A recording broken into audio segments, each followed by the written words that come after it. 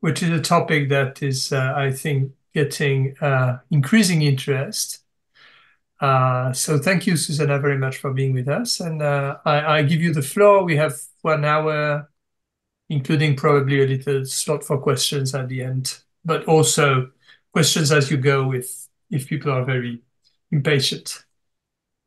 Yes, please do ask questions while we go. Thanks very much for having me here. I'm thrilled to be able to talk about this and to be able to talk with you. Can you see the screen that I'm sharing? Yep.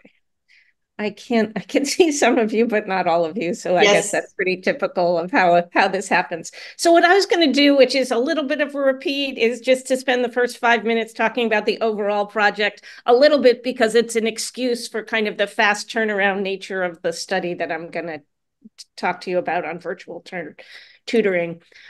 So when we had COVID-19, I think you all, of course, are familiar with this. In the US anyway, students lost more than half a year of learning. There was, well, I can't quite see this. So more than 17 million students lost more than half a year of learning. And there have been some estimates. Let's see if I can do this. Rick Hanishek did some estimate. I'm not quite sure it's exactly right, but his sense was that the students on average lost between 2 and 9% of lifetime income. And you can kind of bring that up to what that means for GDP in states, and big states like the one I'm in, which is California, he projects would be a $1.3 trillion loss if we don't make up the learning that was lost during the pandemic. So what to do, we scanned the research base and really found that tutoring seemed to be the only way that we know to kind of accelerate individual students' learning at a really fast pace. There's tons of studies, over 100 RCTs of different tutoring programs from before the pandemic, and many of them have strong effects, stronger effects than other things that are also expensive, like class size reduction, professional development, technology, things like that. It's not really surprising, because the thing about tutoring, if you do this intensive tutoring, you build a relationship that motivates and engages students, and then it targets students' abilities. And so you've got this kind of logic, you've got the demand. There was already private investment of over $40 billion in the US right prior to the pandemic. So there was both demand evidence, logic, and research. But it was really clear that it's not all tutoring is effective. We put a lot of money into tutoring as part of a program called NCLB, No Child Left Behind, in about 2000. And there was really low participation because it was an opt-in program where parents had to take it up. Even though it was free, very few people took it up. It wasn't really implemented with quality. And part of the issue is that it's not so easy to implement in the current system, because you need to hire tutors, you need to adjust school schedules, you need to do all of these kinds of things. Plus there was pandemic-related fatigue. So I started this National Student Support Accelerator to try to figure out how to help with the implementation of high impact tutoring, like effective tutoring, instead of the opt-in approach. And we did this by doing research kind of about how you implement it well, about the different, more cost-effective models that are out there, and just like which elements of tutoring are more or less effective. And that's what I'm going to talk about today, is one of the studies that came up from there. We also would take the results of our research, but of other research too, and create these tools like checklists and things like that for districts. Like if they wanted to implement, how would they implement? And then we talked to a lot of people about these kinds of things. We took all those 100 of studies, RCTs that were out there, and kind of identified the characteristics of programs that were effective. And they had to do with things you would expect. They were intensive, so they happened multiple times per week with the same tutor so that you created that relationship. They were personalized, so they used data and good materials. And they just had tutors that got good support. And then we created the research synthesis in order to create an agenda of what to do. And we made partnerships with districts around the country in order to kind of both observe their implementation as they tried to put tutoring in, to see where the barriers were. Schedules, that's the big barrier. Aside from money, scheduling is really one of the harder parts of it. But recruiting tutors was also hard in different places. Now, one of the nice things about making all these partnerships and doing this is that we got to see a lot what was going on, and we got these opportunities to run little RCTs that were fast turnaround. But because they were fast turnaround, they weren't necessarily either the ideal one you'd want to do, or you were doing it in a kind of fast time period, so it might not have been perfect. This one was pretty good, the one I'm going to show you today. But one example, just like of a really simple one, was that we did this when one university was providing a lot of tutors, and we just changed how they were recruiting tutors. Like in the message, we took the exact same message, which was like, sign up to be a GVSU tutor, and we changed it to something like, looking to earn money, sign up to be a GSV tutor. And we just changed that looking to earn money to different things like pro-social, meaning be good to your community, social, have fun with friends, build your CV, those kinds of things. And we didn't change anything about the money they got or anything, but we got huge differences. So this light blue here is the control, and the orange is when you put money. And you can see we almost doubled the click-through rate. We way more than doubled the submit applications. It was kind of more than tripled the hiring, and it didn't affect retention at all. We just got more kids. They weren't worse. They just had to, I think with college students here, they basically have to earn money in order to, and so the things they think about are earning money. They go through that, and then they want to do these socially good things. But having that money first really made a huge amount of difference, and now they're doing that. So, there are little things like that can help. And then we create these tools, and we have these stupid tools, these checklists that we have. We've had over 500,000 users use these on our site. So it's actually turned out to be kind of shockingly useful. We're basically on the guidance for 19 of the states have our guidance. So it's worked out really well, which is interesting. Okay, so whoops, I thought I had a slide in between here. Oh, here we go. Today, we're going to do one of these studies, which is this virtual tutoring for young readers. And the background is that there's really quite a bit of evidence of tutoring in early literacy, just like the evidence I was talking about before with over 100 RCTs. A good chunk of them are actually in early literacy, just because that's when a lot of tutoring happens. I should say, since I can't see you all, just jump in if you have any questions. And people have summarized this. You get between a good size estimate in the meta-analysis between 0.25 and 0.4 standard deviations. What I've learned is it has a lot to do with what test you use, but nonetheless, these interventions can have really big effect sizes. They're bigger if you've got trained teachers and one-on-one setting. But almost all existing studies of tutoring, not just early literacy tutoring, rely on in-person tutoring. There are 6 studies of online tutoring in developed countries.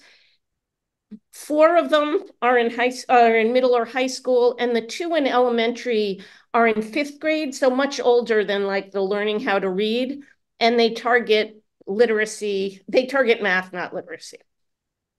So none on early literacy, even though that's like the biggest place where people do tutoring. So no study that we know of assesses online literacy. So why might we care about this or think it's any different? I think that in the virtual setting, you've got a few cost-saving things.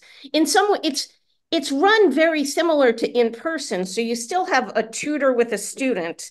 The student is in school and the tutor is virtual, kind of like we are here. So you're not really saving the cost of the time of the tutor, except that it saves all the transition costs. So it saves the cost of a tutor having to go from one school to another, one classroom to another. They just get to sit there and do those kinds of things. And those kind of transportation costs for non-full-time employees can be quite big. And there's also a potential for quality improvement if you're able to recruit better tutors because it's online. I think that's one of the bigger ways that it affects quality. Maybe you can get some really good college students, some people who have jobs but can come on for an hour. And you also, there's some stuff online now with tutoring that may make it better just because we're doing a test with an AI-driven coach for tutors as they go on. So there's potential that the online system, because it can collect information and give you back information or give the tutor back information, it's got some quality potential. But not surprisingly, it also has downsides. You want to know if it's not so good because it has kind of fixed costs to set up since you need a computer, students to have computers, you need to kind of figure out the schedules of how you would get the kids into places where they can do this. And there's lots of reasons you might think, particularly for younger kids, that it's got less effectiveness because it may be hard to create a relationship in a situation like we're in right now. Plus, young students in particular may differ from other students because basically they may have a harder time paying attention online. So the studies from the virtual programs of older kids might not generalize here. Okay, so we're going to look at a program called On Your Mark, which is a virtual one-on-one tutoring program that's embedded in the school day. They do 20-minute sessions. These are little kids 4 times a week with the consistent tutor. So they have the same tutor to build that relationship. They do it in kindergarten, which is basically 5-year-olds, and then first grade 6-year-olds, second grade 7-year-olds. They do it they're in all 3 of those grades. They use a very kind of scripted curriculum based on what we call the science of reading. So it's focused on phonics, phonological awareness, and kind of fluency. They do these kind of 2-week lesson sprints where they target specific literacy skills, and then they do a lot of assessment along the way to understand what the students know or don't know. And the tutors are quite well trained. They have an initial training and then they meet regularly in groups to kind of go over things focused on both the pedagogy and the content. So that's the program. Okay, so the randomization, sample and randomization. So during the 22-23 school year, a charter management organization called Uplift in Texas partnered with On Your Mark to provide tutoring to kindergarten, first grade, and second grade in 12 of its schools. It's a big charter management organization. Charters they're kind of like districts in the US, except that they get charters so that they can get they don't have to follow all of the regulations, but they are assessed on outcomes. So there were 2,085 students that we paired based on similar literacy skills. So we put them in pairs, and within each classroom, within each school, pairs of students were first randomly assigned to receive tutoring. So we have all these 2,085 kids. I guess there must be one left out here that got into groups of 2. The groups of 2 were sorted, and you'll see why we're doing this, sorted randomized into treatment and control. And I have a little graph to show us this. Then after we did that, then the pairs of students who were assigned to the control group just got the business as usual, except they were randomly ordered onto a wait list because if kids dropped out of tutoring, you may have seen this before, the district will want to be able to give tutoring to other kids. And so we had to randomly assign the wait list to make up for that. And then among the pairs of students who were selected for tutoring, we randomly assigned, so half of the pairs got one-on-one tutoring and half of the pairs got two-on-one tutoring. So that's why we put them in pairs, so that you wanted the pairs, because some of these pairs were getting tutored together, it was important for us to match them by similar literacy skills, because otherwise the tutoring wouldn't be very effective if we got some who knew how to read and some who didn't know at all. So we paired them initially.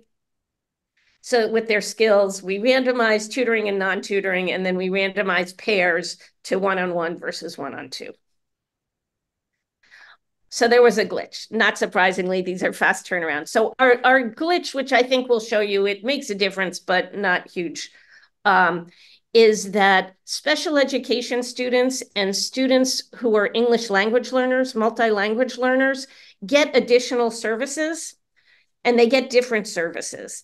And so they were not supposed to be in this sample because there are reasons they have to get the services that they got. And so both the ones in the treatment group and the ones in the control group ended up getting the services that they were supposed to get, meaning that for the treatment students, they didn't really get the tutoring. So we prefer, it's balanced between the treatment and control, whether we have IEP or MLL students in there. We prefer the samples that don't have them in, that don't include them in this, because basically they got the same thing in another place.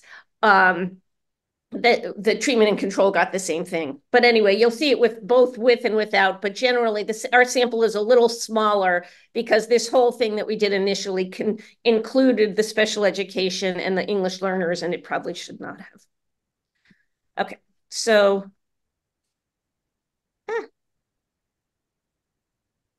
having trouble going forward. That's so weird. Okay, so we're basically asking what is the effect of virtual early literacy student tutoring on students' performance, and what's the effect of group size? We have both of those two things built into here. We have beginning of the year, middle of the year, and end of the year measures of something called dynamic indicators of basic literacy skills, or DIBELS. DIBELS is like a really common measure for us of phonics skills. There's also something called MWEA MAP reading scores, and that is, we're not going to find very much on MAP. It's the state test, and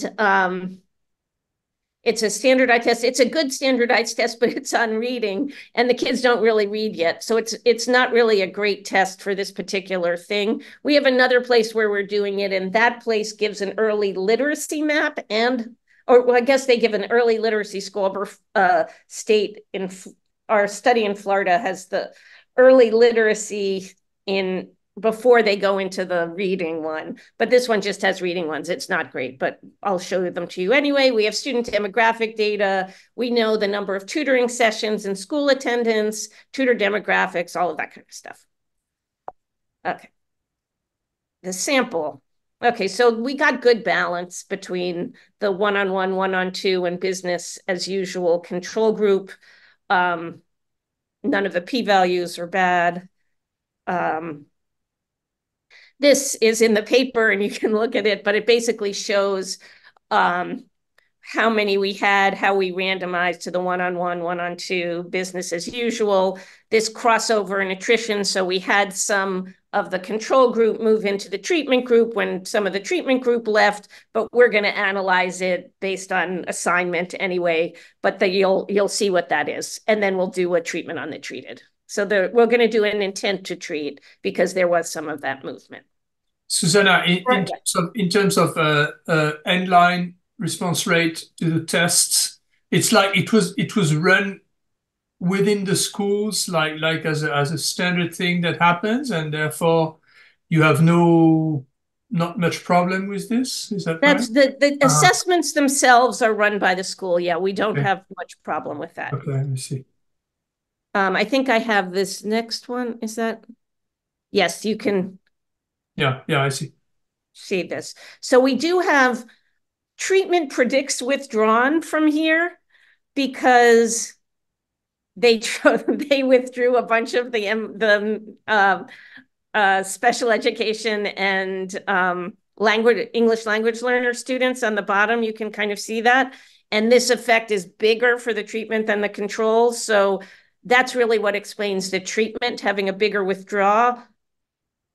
number withdrawn. But it doesn't really matter because we're not missing the end of year exams on very many people, and we're going to do an intent to treat anyway. Does that make sense? So they withdrew from tutoring, but they're going to be in our sample. Okay. Just one question. Yeah. I missed it. All these kids are in the same, like all the one like who are paired together. Do they know each other? They're in the same class. Same class, those who are paired. Okay. Actually, a lot of the kids know each other. We have school, well, they're in the same grade. We have school by grade fixed effects in there. And then we cluster the standard errors at the student pair level. Okay. Do you think that's the right way? I'm totally open for suggestions, but that we No, I was just trying to understand, like, because it was COVID and they're very young, like in theory, they know each other, but because it's just not the same grade and they haven't been to school much, maybe they don't, like it's. Oh, yeah, this was the 22-23 year, so they're all back in school. Okay.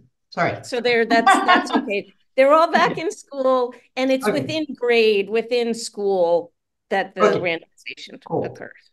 Thanks. Okay. So here you can see all the different ones. This is the effect on dibbles. So if we do just the full sample with no controls in it, we get about a 0.097, but we don't really like the controls. They're not none of these are significantly different from each other, but basically the one we like the best has all the controls and doesn't include the multi-language learners or the students with disabilities, and that's at about 0.075. So basically, you can see when we put in the second column includes, I guess the third column doesn't include the students with disabilities, but does include the multi-language learners. The study with the one at the next one doesn't include the multi-language learners, but includes the students with disabilities. And then you get the one that has both of them. And I think that's the cleanest one, just because of the knowing what they actually received. Because the business as usual, it's a cleaner comparison. But you could have any of these. Then we do the map. And it's not statistically different from 0.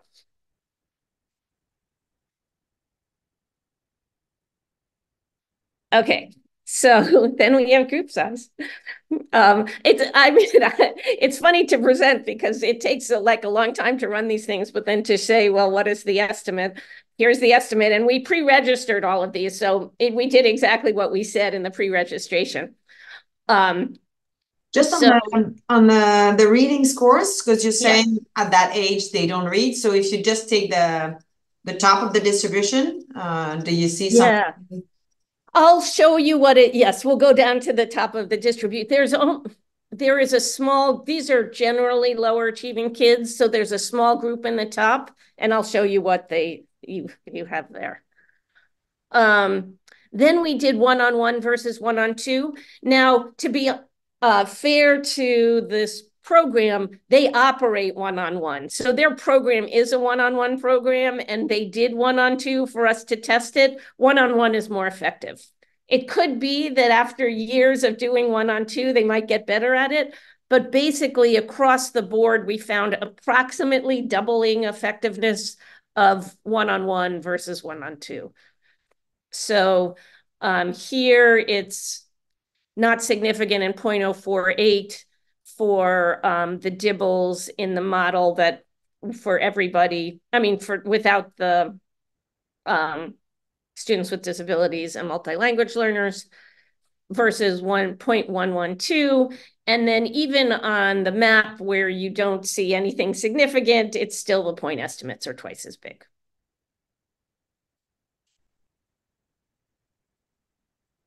Then you can do a treatment on the treated. So basically, because we had this, some kind of movement in there, we could do a base, it's basically just increasing by the proportion that actually received the tutoring. We're getting about a 0.1 effect overall, a 0.15 for one-on-one tutoring, and a 0.06 that's not significant for two-on-one tutoring.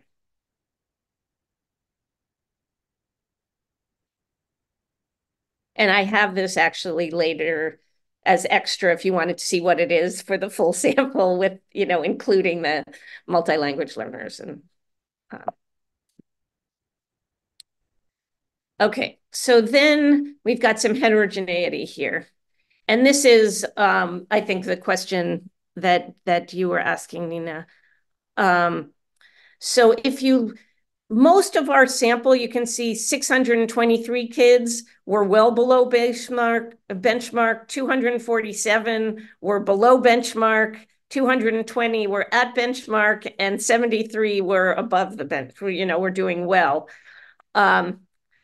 Basically, we find more positive results. Oh, I guess is this just dibbles? Do I have, I don't have the other one, so I don't have the reading one. This is the one group that we have enough where you can really see whether something is statistically significant, and it looks pretty strong at that level. So here you're getting up to 0.14 for one-on-one tutoring for that lowest group. So is that true to say that on that outcome, we do expect them to benefit most, while on the reading outcome, you would expect the top? That's what, exactly. And I should look, I don't have it up on here. I thought I did. Oh, no worries. Okay, so then this one is looking grade by grade, and we find bigger effects. It's interesting that we don't have it there, though, in the second grade, because you would think that the MAP score, you might get something better in second grade, but we really didn't find as much of an effect for second graders as we did for kindergartners and first graders. So again, our sample size gets small, so it's hard to see things that are statistically significant. Most of the statistical significance comes in the first grade, but that's also where our sample is the biggest. So, first grade, one-on-one for dibbles, you get close to 0.19, but all these things are really quite similar to each other. Here you are finding an effect on MAP. So maybe there's something there that the first graders are beginning to learn to read, but I don't really know why we don't see much in the second grade. They may just not have been, they were later to coming to second grade to tutoring, and maybe they just didn't do a good job. It's been a little hard for us, and I'd love your thoughts if you have done early literacy assessments or studies, which assessments you use, because it does seem to make such a difference in the early grades what's actually covered. And I can show you where you can break these down into different things. And here we're going to get such small, the reliability gets lower when you break it down into things, and the numbers aren't very big because they cover different things in different grades. But so the Dibbles test actually has different subscores in these different grades, which could possibly explain some of the different effects. But the bigger numbers here are on phenome segmentation and letter sound identification on the Dibbles test in kindergarten, Where in first grade, it's more kind of across the board, and they do letter sound identification, decoding, word reading, passage reading, and reading accuracy. So they're kind of beginning to get into the reading side. And we're getting significant positive effects on all of these for one-on-one tutoring anyway. Susanna? Yeah. I probably missed it, sorry, but like, were there guidelines on what exactly the tutors were teaching? You know, maybe they were just focusing more on some things and less on others, or was it completely free? Like how did it? It's a very scripted curriculum. So they do follow quite a scripted progression through, and they do it in these little bursts, but they cover a bunch of these things that Dibbles covers. It's kind of focused on the things covered by Dibbles. So it's phonological awareness that goes into kind of fluency. So reading, trying to read words quickly, essentially. But it definitely starts out with the letter sounds, through three-letter word kind of things. Okay, so that's really like in line with what the literature on the methods to learn how to read is saying. Exactly. It's very aligned to that. Okay.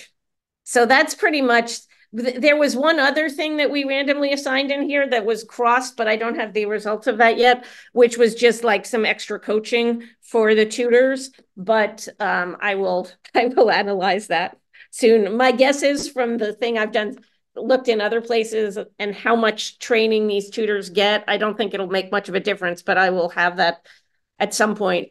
But I think the takeaway for me is that it did seem to have a positive effect on students reading. It's not as big an effect as some of the tutoring that goes on that's been studied in other places. So it might mean that virtual tutoring isn't quite as effective. We don't have a comparison to what it would be if it was in person. The traditional approach that On Your Mark takes, the one-on-one, is much more effective than the one-on-two. Even though there's like a lot of push to move things to one-on-two, one-on-three, one-on-four. We've observed some virtual tutoring where the numbers get bigger, not in this group. And it's just hard for the tutor to kind of control the kids even in middle schools, when you've got more than, when you've got a lot of them there. And with little kids, maybe it's even at the one-on-one, one-on-two. I think as you get older, there might be some benefits to one-on-two, but we don't see that here. One of the things we do have is all the videos of this. So we're currently analyzing those for using kind of natural language processing techniques. So we've made transcripts out of all of the videos, and we're doing some things, but nothing that is ready to share. But if you're interested in that, I'd love your thoughts on what are some of the kinds of things we should measure, or if you've seen people measure things using that kind of approach. We're just in kind of the measurement.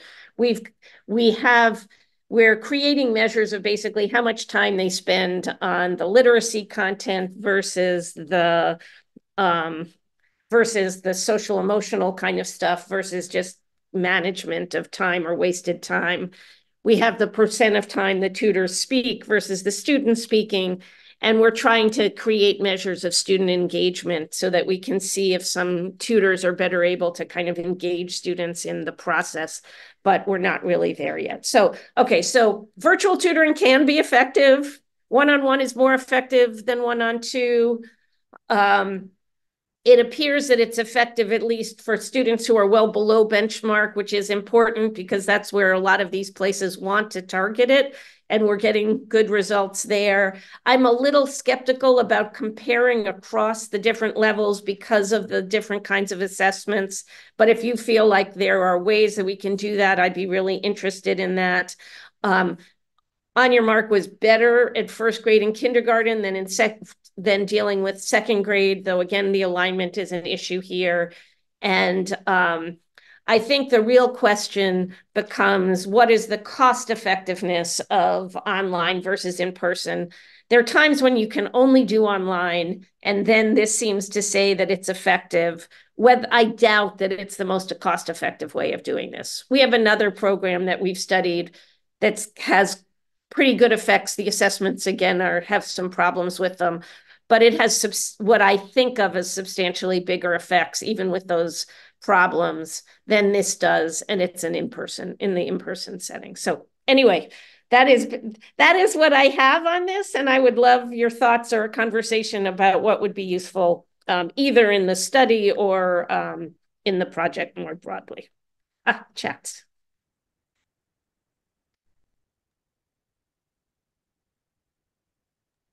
Great, thank you a lot, Susanna. So please go ahead and ask your questions. Here, I'll stop the sharing so I can see you. So I don't know who is Bastien. Yeah, hi everybody. Can you hear me okay? Yeah. Yeah. Yeah, great. Thanks a lot. Super interesting work. And really well presented. Thanks a lot. I was wondering, sorry, I'm based at Sciences Po in Paris, by the way, assistant professor, and I worked on COVID and learning a bit. I was wondering if you've looked at differences or heterogeneity by socioeconomic background at all. Do you have that in the data, and do you have any findings on that? That's a great question. We have some measures of it in the data. I can look and see. Generally, this is a low income. I should have described the place a little bit better. It is a low income serving school. So pretty much 100% of the kids are going to be eligible for free or reduced price lunch, which is kind of the measure that we have. Gotcha. Thanks. That's interesting. Nina? Yeah, so you talked about it like briefly at the end, but I was actually, when you said that you have the videos and stuff, I was pretty keen in knowing whether you're doing stuff on the teachers also, like the tutors, exactly who they are, like whether you have, I don't know, stuff like, I think for now evidence shows like the big five of the teachers and all like doesn't help much knowing about that.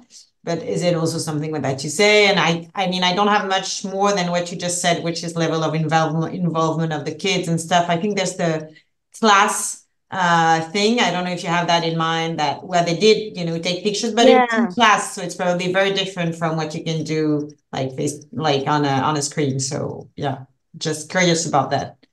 Yes, so that's the kind of thing that we want to do, and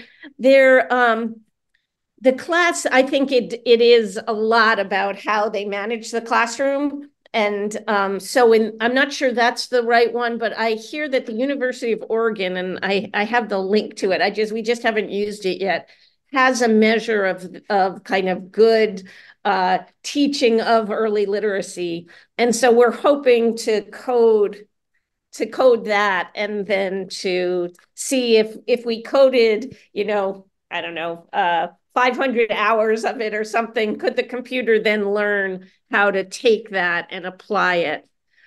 So I think that would be really cool to be able to do something like that. Right now, we've been doing something that is more counting, like the words and stuff like that, which is much, easier. But I think that that's really useful. We have been using some in the NLP stuff, teachers for something else, where we had this little chatbot for helping tutors help with math mistakes, like just giving them little suggestions about things they can do if their student makes a mistake in math. And that's with a different tutoring program.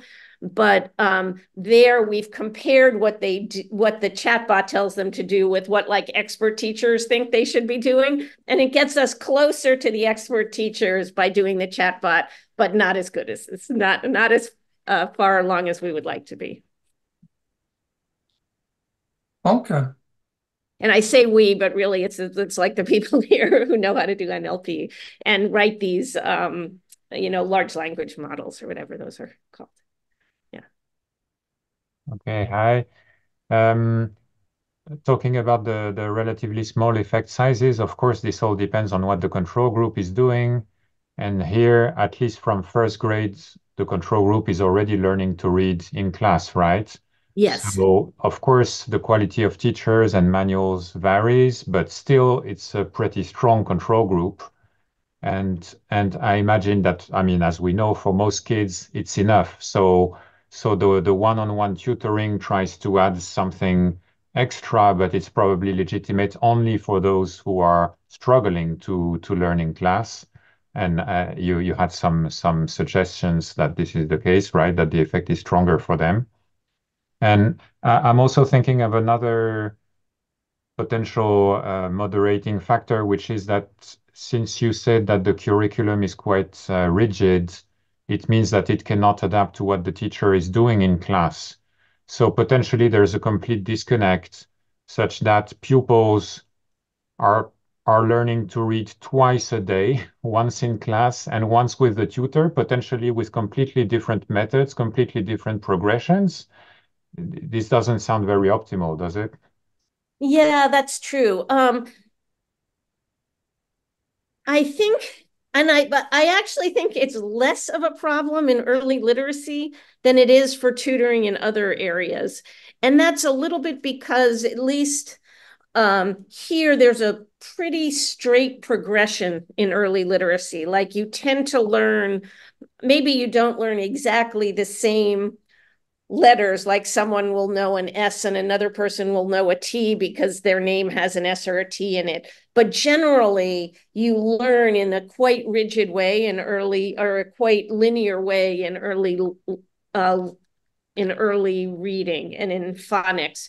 And because of that, the tutors can see where they are in that progression and come in and help. In later, like in math and stuff like that, they may have missed, understanding the number line or adding fractions or whatever it is. There are all these things that different kids might have missed, and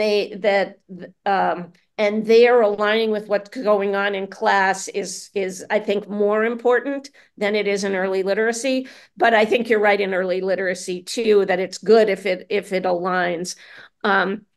The other program that we have an RCT for is kind of a cool program, because what they do is they put somebody in the classroom who works with the students kind of 5 to 10 minutes a day, every day over the school year, particularly the ones who are struggling. And so they vary if they work with them every day or every 2 days or something like that. But what's nice is they're in the classroom so that they can see what's going on in the classroom instead of having to always do something independent. But reading, while a lot of kids learn to read, there are a good chunk of kids in the US that just aren't learning how to read. And so it does seem like we need to do something beyond what the teachers are doing in the classroom.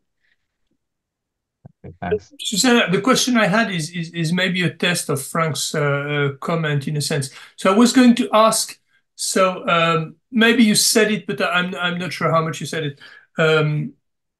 At that same level, do we have stronger evidence of in-person tutoring?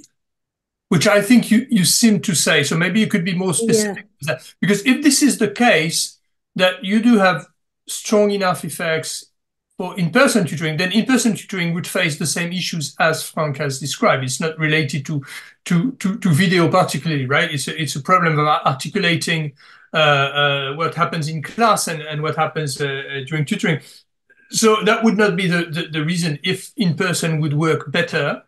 But then, right. Then the question is why should it work much better than video? It's not completely clear to me. But so what is what do we know? So yes, there is a lot of evidence on early literacy in-person tutoring. I think there are 4 or 5 meta-analyses of RCTs that have looked at tutoring's nice because it's one of the easier things to randomize, so that you do have randomization for the in-person ones. Now, these are also pre-COVID. Right now, kids are kind of the young kids are a bit of a mess after being in COVID, so it's a little harder to compare to that. But and then, I've been looking at meta-analyses. You probably all look at meta-analyses a lot, but I'm kind of newer to the RCT world of like lots of RCTs and thinking about how to pull them together. There are a lot of terrible meta-analyses out there. I'm not quite sure if I completely believe the approach of meta-analysis, just because, like, I understand it if it's the exact same outcome and similar programs just evaluated a lot of times. But when you're pulling them together, you're using assessments that are so close to what you're focused on in the project, or so far away, and then you're saying, well, this one has a bigger effect. So I'm really worried about which assessments places are using and whether we can compare them. Nonetheless, the meta-analyses tend to put it more at like the 0.4 level for early literacy. And this is going to be obvious to you, but 0.4 is way bigger than you're going to see in the upper grades. But for this grade, because you learn almost a standard deviation in kindergarten versus like in high school where you learn 0.1 of a standard deviation, a 0.4 effect isn't as huge. It's about 40% of a year. So it's big, but it isn't unreasonable like it being 4 years as it would be in high school. So I don't know, you all must think about these things a lot, and how we make these comparisons when they use measures that are more closer or farther away. I think Dibbles is okay because while it is close to what they're focused on, it's such a general test that everybody gives and kids progress along that there are enough places that you can actually compare Dibbles results across places. But when they start to use some of the other assessments, I'm more concerned that they're finding bigger or smaller effects because of what they're measuring. Yes, there is early literacy in person, and it runs into some of the same problems, except when you're in person, you might talk to the teachers more. So that's one reason that it might not be as bad. Right. Okay. But in the other direction, so what you're mentioning is that the effect size at this very early stage are not much lower than effect size that you get more generally on tutoring. You've talked about the same order of magnitude. Yeah, yeah. Maybe it's 30%, 40% of the standard deviation. It seems to be around there. So in person, it seems to be like consistent across levels. I mean, it seems to work with the same kind of effect size across the levels, right? Here, video. So we have this, I don't know how many papers we have. I don't know many of them, but I know the Michela, Carlana, and Eliana paper. They have pretty much stronger effects at a different level, right? But why should there be on video? Is there something related to the age of the kids that that video is less of an efficient way with younger kids, whereas with older kids it's almost as good as in person? Or is there that's basically the concern. It's like because we do look at some of these videos and sometimes the kids are like this, they're not paying attention at all, right? And it's hard when you can't kind of walk around to where they are and pull them back in. And so I do think there's something like that. In Michaela's study too, I don't know how much of the benefit was because the kids, when they were doing that, though I think they may have some more recent results, but I thought they were smaller, but the kids were doing it during the pandemic. So they were online anyway.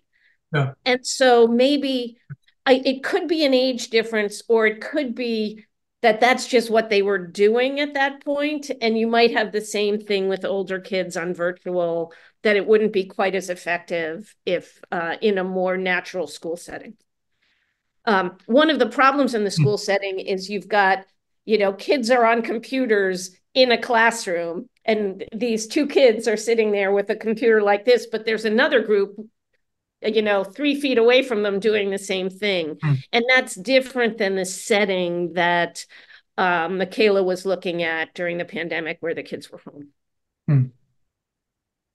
Thank you. Bastien, maybe your last question. If that's all right, thanks. I was curious if you are planning to follow them into the future and to maybe test them again, both the treatments and the control, or what do you expect about possible fade outs of these effects? I guess generally in this literature on early childhood interventions with other outcomes as well, I guess there's a worry about that. Do you see that here or not so much? So we do hope to follow them, and similarly in this in-person one that we're doing, we're hoping to follow them. There is a little bit of attrition where kids leave because we have district specific, they have to stay in the district and the numbers go down. But I'm hoping to follow them particularly because there's that, well, for us, there's a transition in the kind of 3rd to 4th from basically learning to read to reading to learn. So there's like the comprehension stuff. There's the engagement in school issues. So I think the benchmark that everybody wants to affect is that like 3rd, 4th grade reading. And right. So that's the goal of most of the places that we're in. So we're going to try to follow them there. I do think that's true that we get lots of fade out of these things, but it's been interesting in the early ed stuff where we see fade out on the academic measures, but then we see that it seems to kick in on other kinds of things as you go forward, even really quite far into the future. Yeah, again, there are these things where tests are supposed to be vertically aligned, but I think it is hard to know. So is it fade out of the effects, or is it just that kids are actually learning much more things and the assessments are covering more things? I think we actually need as a group to all think together about what it means to look at the progression of learning over time. Because you can imagine that there's some kind of specific skills they get that helps them to learn more later. And so you would then see that it sustains over time. But there's got to be some things that you learn that just get to be a smaller part of all of the things that you learn later. So sometimes I think we see drop-offs and then a kind of stability of an effect. And that could be because that stability is kind of how it affected the stuff that is more general learning. But I'm not quite sure we figured that out as well as we should. Sounds interesting and great that you'll follow them. Thanks. Yeah. Thank you. I think we're about through our time, unless there is another question. All right, so thank you very much, Susanna, for this very interesting presentation and discussion. Let me just mention that next month we have the entire day seminar, but it will be in Grenoble at the Larac lab, Pascal Bressou, but it will be retransmitted on Zoom, so you can follow it even if you don't want to travel to Grenoble. And the topic will be measuring teacher practice. Very standard issue, but we'll try to see what we have and what is the frontier for this. So you're very welcome. Great. Thanks, Susanna. Thank you very much. Thank you a lot, Susanna. Thank you, everyone. Bye-bye. Bye.